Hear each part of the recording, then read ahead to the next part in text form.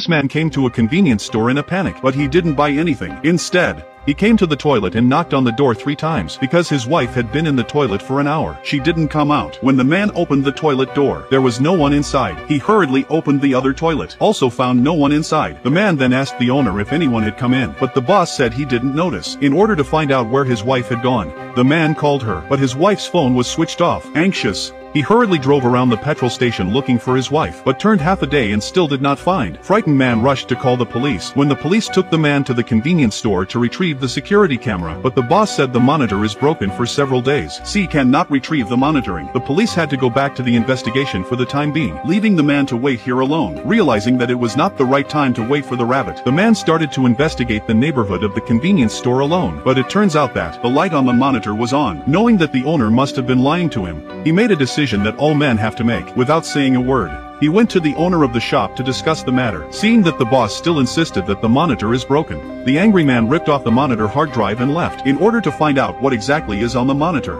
the man rushed to the police station with the hard drive. When the police read the video on the hard drive, they found his wife. She had just gone to the toilet. She was stopped by a stranger. Then she followed him to the side. Then a big lorry blocked the camera. By the time the lorry left, the wife and the stranger had disappeared without a trace. The man concluded that the man in the video must be the murderer who kidnapped his wife. Unexpectedly, the police suspected him.